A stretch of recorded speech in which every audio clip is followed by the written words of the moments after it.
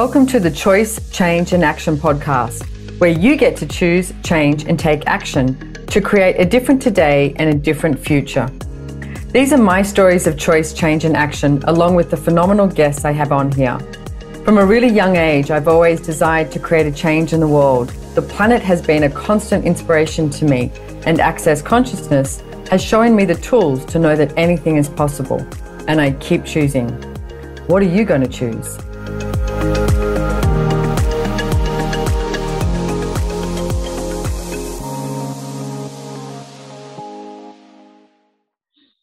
Hi everyone, welcome to the Choice, Change and Action podcast. You are with me, your host, Simone Milasas. And today I have Anthony and Julia. Well, Anthony Mattis and Julia Sotas Mattis is how you go by, right? Yeah. Yep, okay, that's good. right. So where are you guys in the world today? We're home. We're in South Carolina, United States. Do you know, I've always wanted to go to South Carolina. I've always wanted to go to South Carolina, like Memphis, and everyone looks at me and goes, really? And I'm like, like, we're going to the deep South. Yeah. It's like beautiful and romantic and cozy, and it's like kind of a Christmas storybook. Like, I just love it. We're by the sea, so come anytime. Right. Okay. Well, yeah. Okay. Didn't realize that. All right. So, and if you are joining us on Spotify or listening to us, you can always flip over to YouTube, because then you get to see us in my fancy French hat, so I don't have to do my hair. And also Julia is wearing a t-shirt that I just sent her saying success is just a choice. And it truly is. And that is a perfect, actually, we might even call that the name of the podcast, because what I wanted to talk to you guys about. So they don't really know exactly what I wanted to talk to them about today. I know they get it's along the lines of business, but here's what showed up for me is, well, Anthony has been resisting business for a very long time with Gary Douglas, the founder of Access, getting quite vocal and terse with him and saying, you know what, you've got to look at this if you want to actually create a successful business. And so eventually he came up to me and goes, right, okay, I'm done. When's your next business done different class? And it wasn't for quite some time. And he was like, okay, I'll buy one, and he's been listening to it. Okay. And I'm going to ask you about it. But here's the piece that I went, wow, is Julia, who is one of my online hosts for my next Business Done Different class that's in August. And actually, I think by the time this goes live, it'll be within a week that we're starting.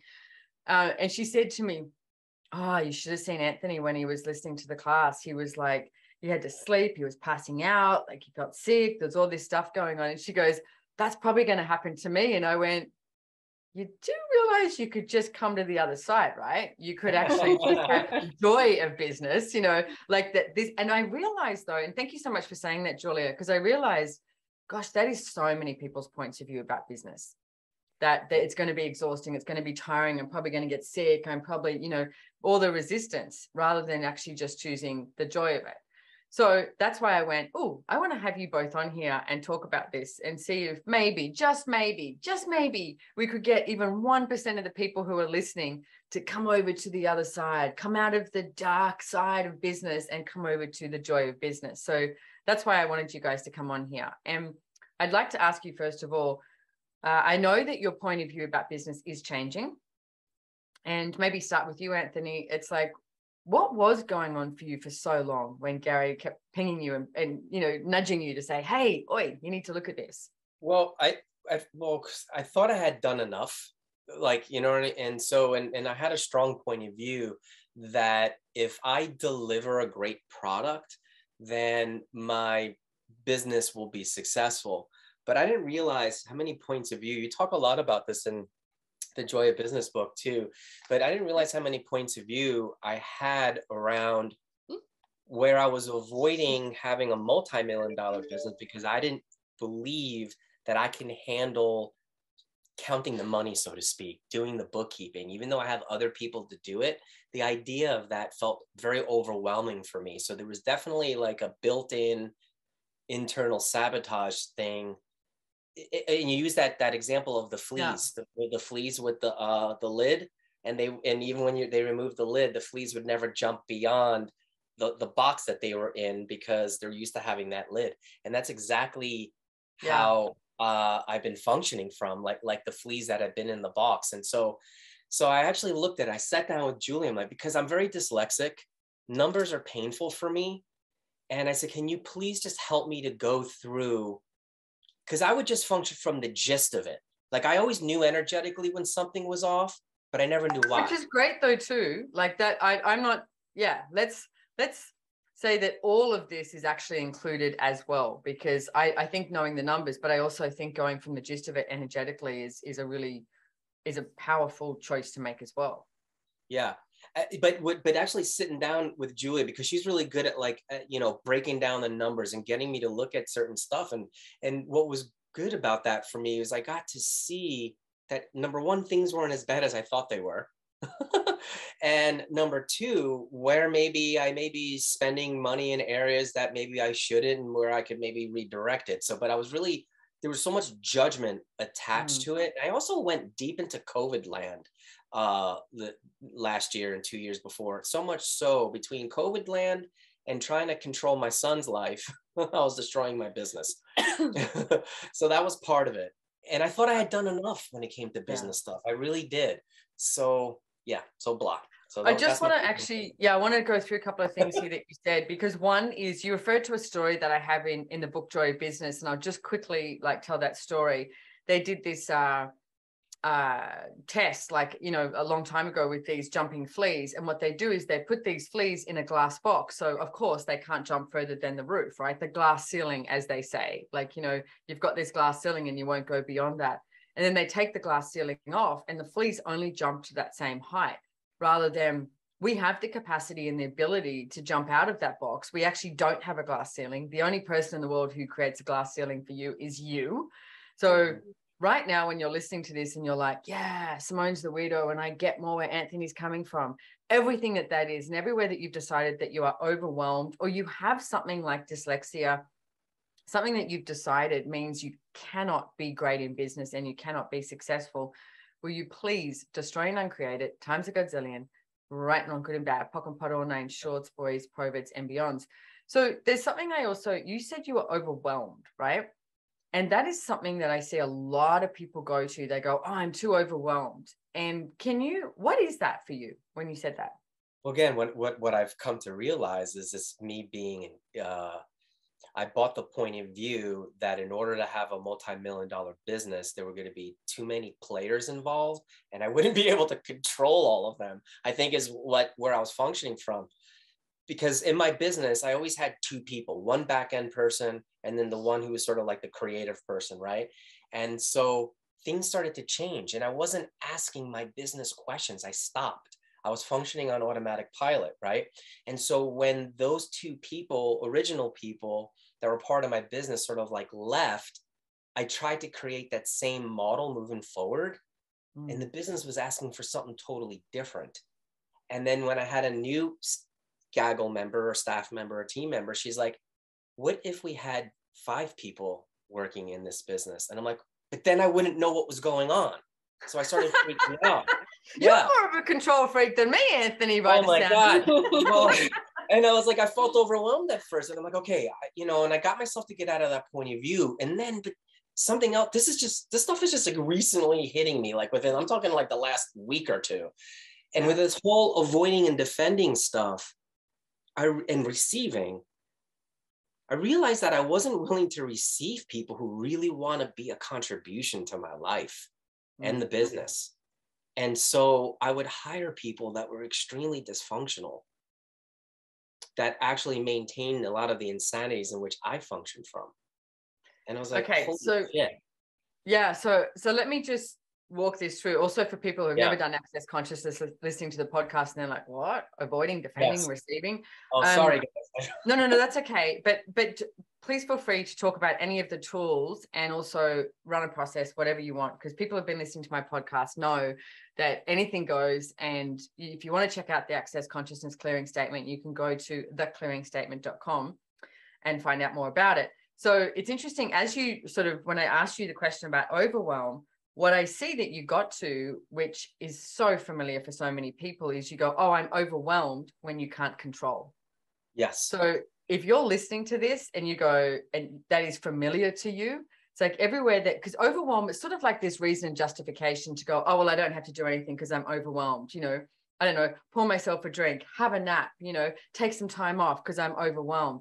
Well, is it that you're overwhelmed, or is it that you just cannot control anything anymore and you are about to enter into this place that is so out of control and instills chaos, which actually allows more possibilities to show up? So, and as you know, Anthony mentioned, it's like if you're avoiding the possibilities and it's like you're defending why you shouldn't be receiving them, then can you actually have a more successful business? Can you have a greater business? So everything at that is everywhere that you're functioning from this overwhelm so that you can try and keep controlling, where you destroy and uncreate it. Right and wrong, good and bad, POC and POD, all names, shorts, boys, POVIDs and beyonds. And I love that you also mentioned about trying to control your kid. I mean, anyone who has kids goes, yeah, good luck with that. It's like, you know, you can give it your best shot. It's like trying to control a kitten. You can't. Look at your business like a kitten. You cannot. What you can do is listen, and you can hear. And you can hear those, like literally the whispers of when your business is going, hey, over here, we need more people. We need something different. Right. So, Julia, and it's like, what has business been like? How did you grow up with business? What was business like for you? Very, I think a very anxiety ridden place. My dad was a farmer, and so he always wanted to farm and he loved doing it, but it was this like sort of grinding his teeth, like anxiety 24/7. And when he retired a few years ago, I was like, his like this like wonderful happy personality came out, and I was like, well, where was that? And it's like, oh, under like mounds and mounds and mounds of anxiety all the time, controlling the weather, controlling, you know, the bugs, controlling the world economy, grain prices, equipment breaking down, like is just basically endless. And so for me, but one of the great things both my parents did, and my mom, when I was 5 years old, started a costume business, and she would get too emotionally attached to the costumes to sell them. So she would rent them, and she had 7,000, and she's going to sell it this summer. 7,000. Yeah. It's like, really cool. Actually, I should 7,000 costumes. That's amazing. It's housed in the loft of their barn that was built in 1922. I'll send you like a video. It's pretty cool. Yeah. So anyways, but so they were both entrepreneurs, and they never had bosses. They never went to work for anybody else. They always, you know, got to do what they wanted to do. And my dad's thing was always discipline, discipline, discipline, discipline. And he had lists, and he wasn't like other farmers. He was very disciplined.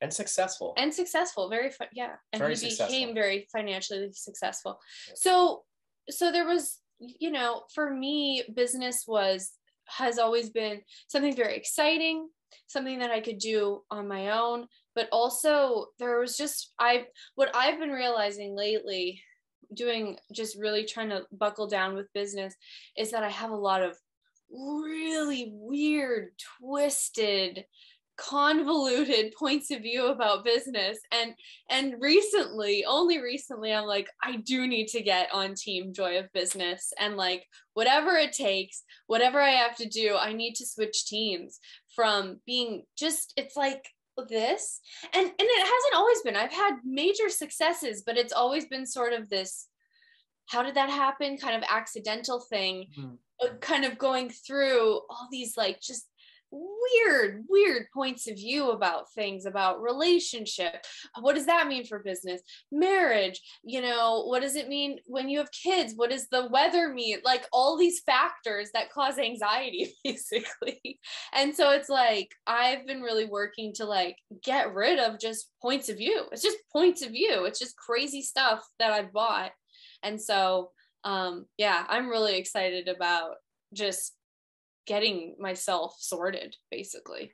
So I love the way you describe this too. And if you guys haven't, like, if you're listening and you can't see Julia, she's being very Italian, basically, is the way I would describe it, using her hands a lot. And it's all very dramatic.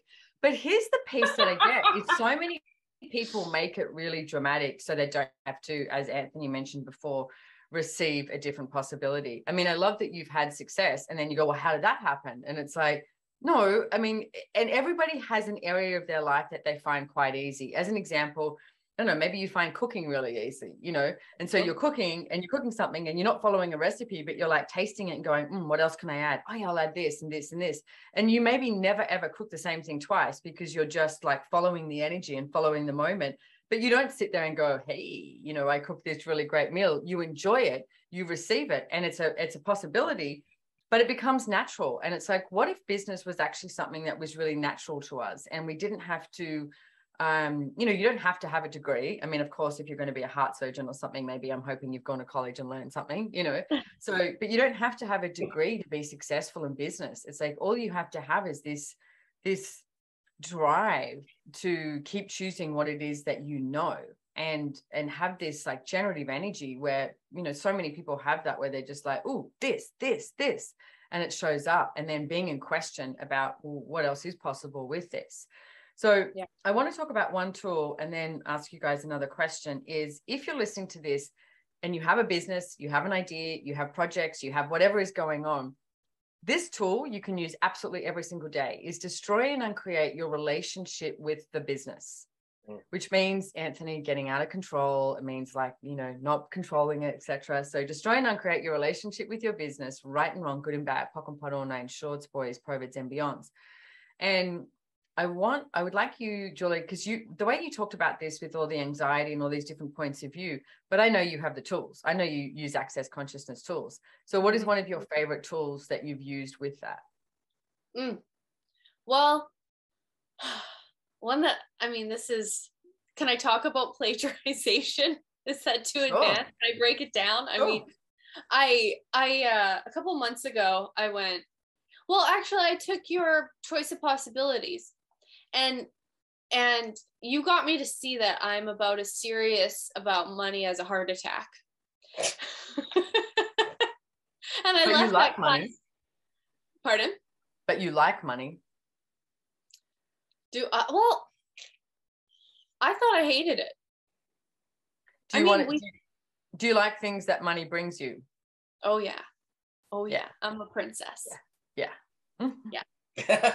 Okay. There's different forms. Yes. Okay. From there, so the plagiarization. So you brought it up.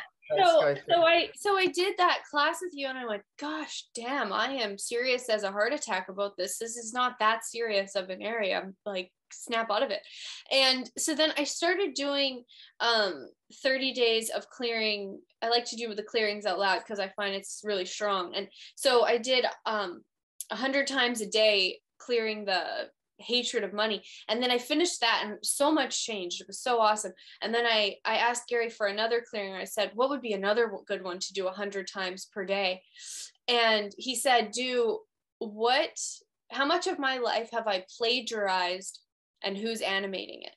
So I think I'm on like day 20 of that. And that's been amazing, because plagiarizing is basically when you are taking somebody else's life, the story of their life, and stealing it, their material, and playing it off as though it's your own. So and what you're also doing, though, is making all their limitations yours. So basically with the plagiarization, a really simple way to look at that is anytime you're going to the wrongness of you and you're functioning from the limitations, it's you're plagiarizing. The lightness of you is you. What you know is you. And it's like, but all of that stuff, like when you go to the rightness, all of it is actually plagiarizing. Julie, can you do me a favor? Because I know people are going to listen to this and go, what hatred thing? Can you run that process and then run the second process for us, please? The plagiarizing ones? The first one you said, like the hatred one. So the first one was how many, so it's you might need to pause this, guys, because it's wordy.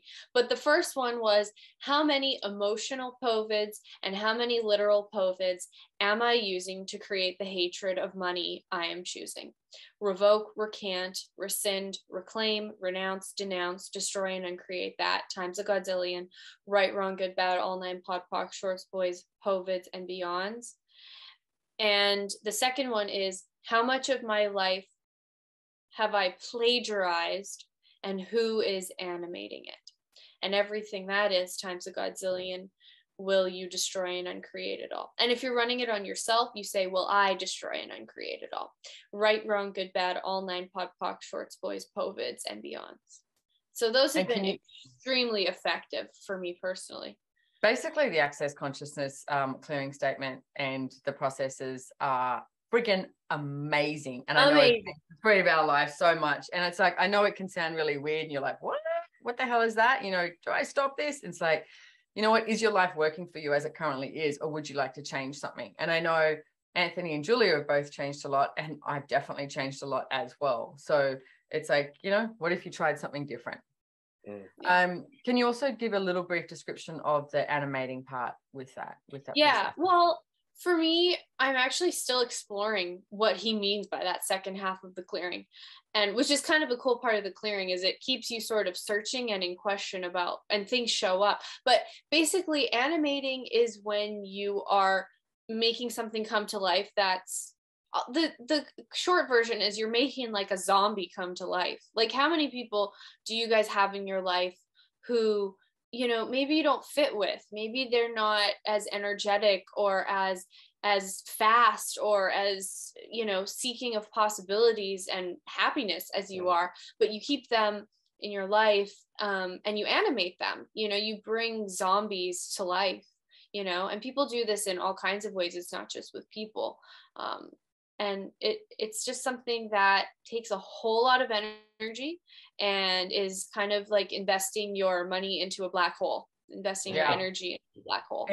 And not to, like, you know, give you a little sneak preview into this if you're still getting downloaded, but the way I see that process as well is, who are you depending on that's actually bringing you to life each day? Like, who do you go, oh, I need this person in my life because they make me come alive? And it's like with that animating part, rather than, what if you get to choose what your life looks like every single day, which is a lot more, I guess, confronting.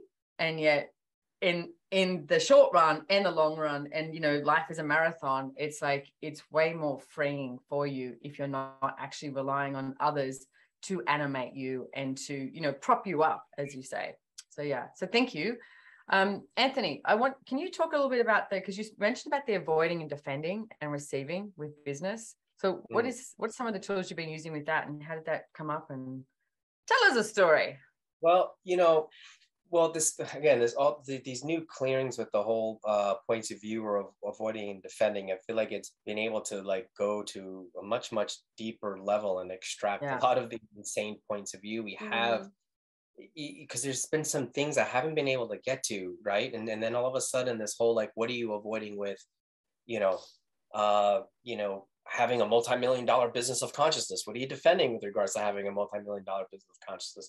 And something you said in your book, again, The Joy of Business, is like, you maybe didn't say it exactly in this way, but it was something along the lines of like, the people who are working for you, like, you may want to like find out what their points of view about money are. And so that inspired me, and I decided to like have a meeting, and I'm like, and I had the team there. There was 5 of them. And I'm like, guys, I just want you to just say whatever comes to your mind. And I'm like, what are you all avoiding with regards to working with and for a multi-million-dollar business of consciousness? And we spent 2 hours, and I got to see my insane stuff. And what I got to, for me, is receiving people on my team or Gaggle that actually really desire to contribute to me.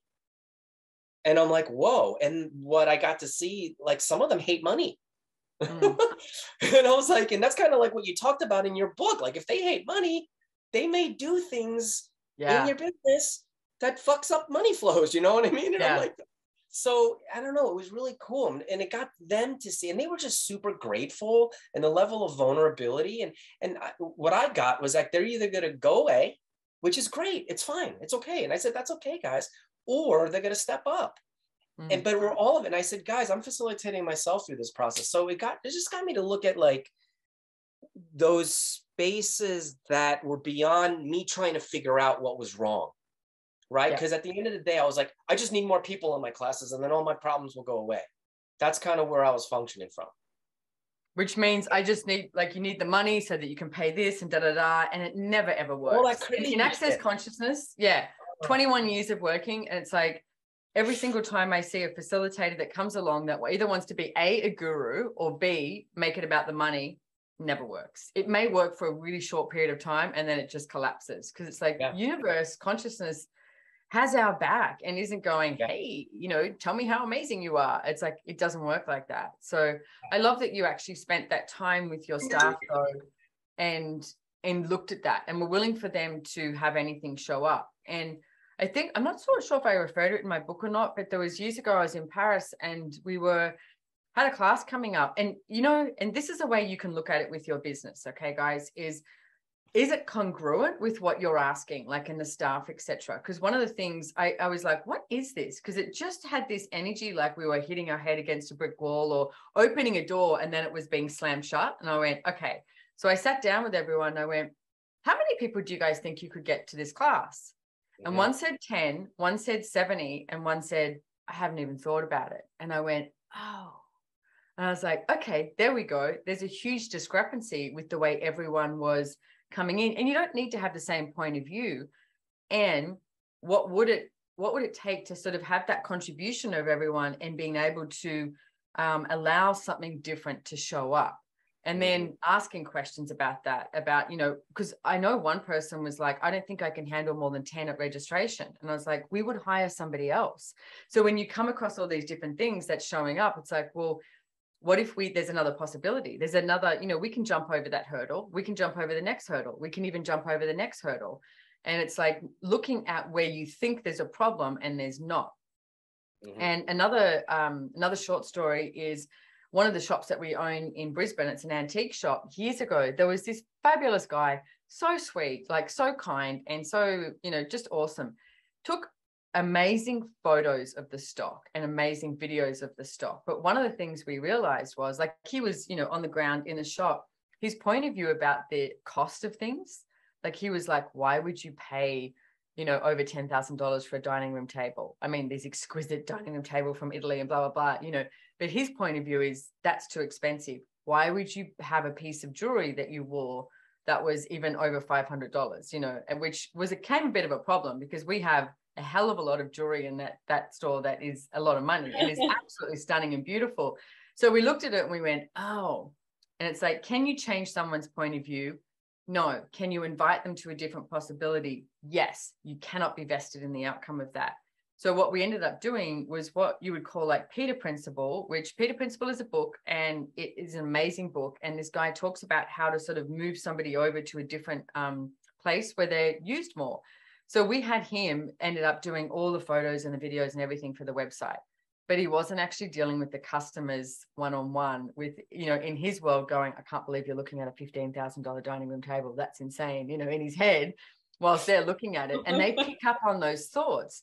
So I think it's a really brilliant place to start, that if you're listening to this, is gather the people that you work with and ask them what their point of view is. Like Anthony said too, it's not like you're going to hold it against them or get them in trouble, but ask them the question, do you actually like money? Because some people don't have money, but they like it. And it's like, or like, as we talked about with Julia before, it's like, you know, she likes what money brings to her, but she likes to be the princess and have it delivered. Like, here you go, Julia. And you can change any point of view that you have, and you can change a point of view that you have by using the Access Consciousness Clearing Statement as well. And even just asking yourself, okay, what's my point of view about my business today? What's my point of view about money today? What am I avoiding with money? What am I avoiding with business? And then you can just say POC and POD, or everything of that is times a gazillion, right and wrong, good and bad, POC and POD, all names, shorts, boys, proverbids, and beyonds, which the proverbids is what you are avoiding and defending. It's like so friggin' powerful and potent. It's amazing. Yeah. So guys, can you tell me, like, you sort of got a little bit of like where you were, where you are. What are you looking forward to with business? What next? That's a great question. Yeah. Well, and not from answer, like just from like, what next? No, well, it's like really like being excited about not functioning from the form and structure of it, and actually really, really leaping off the cliff. And as Gary Douglas says, the founder of Access, it's like creating on quicksand, you know, and really being in the question every moment, every 10 seconds, and not going to like those projections, expectations, the fear of like, what if I don't have enough the next class, but really being in the every 10 seconds. And it does require a huge level of vulnerability and not run and avoid the whole business thing. Like I'm making a demand to not run from it anymore, to actually really look at it and dive in, no matter how much it feels like it's hurting my brain with certain stuff. Like we did, we right, and we did it together, and I was like, you know what, that wasn't so bad after all. Yeah. So it's just oh man, I don't know. It's not one thing, Simone. It's just I don't know. To me, that's like that relaxation and the possibilities of what business can bring to you. It's that, and opening up the receiving, because I see how like you are with receiving. And when you talk about like when you see, you get excited about just maybe the jewelry you buy or the different investments, and you know what, I don't know, just it is just really cool. And I'm like, cool, like there's something about that. There's like a knowing in your universe with business that I would like to know, right, and to have show up in my life. And so I'm looking forward to that. Yeah, you're just chill about it. Cool, thank you. And yeah, I am just chill about it. And when you say a knowing, I would say it's not knowing from like, I have the answer. It's one of the areas of my life that I've just always like, well, I don't know, what next? Like, let's play here. And, you know, I was talking to Dane the other day, Dane here, who's the co-creator of Access Consciousness. And I was saying how so many people have a point of view that business is, you know, if you come into business, it has to be smooth sailing. And I think a lot of people don't choose it because they start a business and then they come across something that's quote unquote not smooth sailing, and they go, I'm not good at this. And then they run 1,000,000 miles rather than go, it's not smooth sailing. There's a hell of a lot of stuff that shows up, but it's not like that's not relevant. It's like, how are you going to deal with it? Like, to me, that's part of the adventure. It's like, oh, it just changed. The business just changed. You know, something else showed up. What other possibilities are available? Julia's yawning, by the way, now. So she's I think bored. there's stuff coming off. And I'm wide awake, finally. Yay! You know what just changed for me? And this was a bit of a shock this morning. And it reminded me of you. You were working with doing real estate, and one of your real estate guys, I don't know if I should tell this story publicly. Can you fill in? Is it okay? I don't know what you're talking about. Oh, sorry. He like went to jail or something, one of the guys. Oh, yeah. No, that's fine.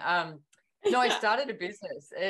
And there was 3 guys and myself, and the whole idea was to flip houses, right? Which I've wanted to do for a long time. I'm not exactly going to pick up the hammer, but I had the finances, right? And these 3, and I really loved the idea. I was like, yay, finally, this is happening. Now that's 2 years ago, I think, maybe 2 years ago, 18 months ago, and we still a while ago. Yeah, we haven't started anything. But I was in Houston, Texas, and then I got a call from one of them, and they went, "Don't freak out, but this guy's in jail." And I was like, but I was like, how are we going to deal with this? And because we had to get papers signed, everything to get him off as a director and all of this stuff. So, but to me, I always go, I haven't dealt with this before. Like, let's go. And we still have this company, and there's only 3 of us now. And we were just talking about it on the weekend. We still haven't done anything yet. But I was like, well, is it actually time? Like, with what's going on with the COVID crazy shit and, you know, all of that. And Queensland, where we live, like, it's just packed here. Everyone decided to move to Queensland. So it's really not the time to do that. So it's like, let's just have the company sitting there, and we'll know when something shows up. We'll know when something shows up that is going to be a greater possibility. You don't, just because you choose something doesn't mean you have to run down that road and keep up with it. Give it the space is what I would say. So that company still exists, but we've given it space and gone, okay, show us when you would like us to play with you. So yeah. So this morning I had a big change in business. Something just my editor died like a couple days ago of my book, and I was just like, whoa. And she was such a sweet lady. I'd never met her, but she did such a good job on my book, and she just died. And I'm like, well, what am I going to do now? And it was just such a change in twists, and then it could get into a whole talk to the entities thing and stuff like that. But it was just like, wow, like things change, and you never know what's going to happen tomorrow. You know, no. You think, like, she's gone. And so many people will go, oh, that's the end of my book because she was doing it. No, what if it's just the beginning? Yeah. Right. What if your book actually required something different? Right. Yeah. Yeah. So, And that was the thing about in your book too, where it's like when something wasn't working, there was always this willingness with you. You never like stopped. You never threw the cards. You would always like just go to question. There was always still an energy behind the movement of the business, even if when you had to change tracks.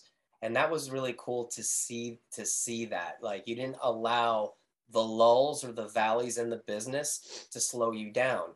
You would just plug in the tools to actually keep it moving in one direction or another without having the point of view. So it sort of just reminded me of how to use the tools more, not just for the problems of my life, but actually also in business. Yeah. And going. And literally just starting with that question of like, what else is truly possible? Like, what else is possible with this? What else is possible? There's always another possibility available. When you think you've like hit a brick wall and everyone else is slammed into the brick wall and you're like, see, we've all hit the brick wall. You're all bleeding and there's guts everywhere. I don't know, whatever you want to say.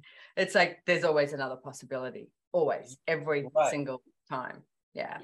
And so, I noticed that with Dane and Gary, you guys just keep moving.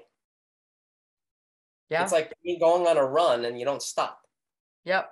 Catch us if you can. Keep going. So, hey guys, we are at the end of the podcast. So I want to say thank you so much for joining me here today. I actually have a Business Done Different showing up. I think it's, like I said, by the time this launches in a few days. So check it out on SimoneMilasas.com/BDD. There's also go to accessjoybusiness.com. There is a lot of Joy Business facilitators who are so phenomenal all around the world. And they are doing these classes, Business Done Different, and also Access Business and Money. And they're absolutely fabulous. If it's something that you're resisting, can I just give you a little word of advice? It's like, if it's something you're resisting, it's usually going to change the most for you. So what if instead of resisting it and avoiding it and defending why you don't do something like this, run straight on, head in and just go, you know what? I'm done trying to control. Let's go. So find a Business Done Different class near you. Julia, if you're on YouTube, you can have a look, and Julia is going to hold the book up again. I will as well. Joy Business. Get Joy Business. You can get it on Amazon. It's translated into 16 different languages. Yeah. It's also on Audible. I think I've read this book like 4 times. I just love this book. Thank you. Gotten so much out of it. I just had to say Thank you. You know, I did an interview not long ago, and she was a really good interviewer, and the questions she asked me, and by the end of it, I went, this is actually a really good book. And I was like, God, it took me a long time to get that. It's actually a good book, you know. So it is. And there's a lot of great, fabulous tools in there. And Julia and Anthony, if people want to find out more about your businesses, where can they find you? Yeah. So my website is juliasotas.com, JuliaSotas.com. And I'm on the Access Consciousness site as well. If you search my name, I have all my classes. Yeah, these guys are both certified facilitators, if I didn't say that at the beginning. So accessconsciousness.com, you can find them there. We'll have everything in the show notes as well. And Anthony? Cool. You can find me at dranthonymattis.com for dranthonymattis.com and on the Access Consciousness website. Dance by the doctor because he's important. He's fabulous. So, all right. Well, thank you so much, guys, for joining me here today. I am truly incredibly grateful for both of you and so many, like all the Access Consciousness facilitators in the world. Like, wow, how did we get so lucky to be using these tools and traveling around the world or doing classes online and doing all of that? It's just like, yeah, more of that, please. Really? Totally. Thank you, Simone. Yeah. And I can't wait to play with you on Business Done Different coming up next Me month. too. Like coming to the other side, changing the script. Let's do Joy Business. Right? Let's go to the other team. Play for the other team. Yeah. All right. Thanks so much, guys. Bye. Bye, everybody. Bye, Simone. Bye.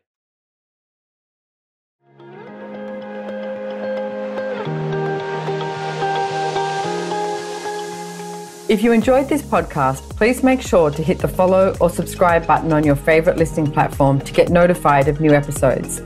We read all the reviews, so if there's any topic you would like to hear about, let us know. If you'd like to know more about the tools, information, and classes mentioned in the podcast, head on over to SimoneMilasas.com and follow me on Instagram at Simone Milasas, or the podcast has its very own link on Instagram at Choice, Change, and Action. Don't forget, you can download the show notes. And lastly, have way too much fun today.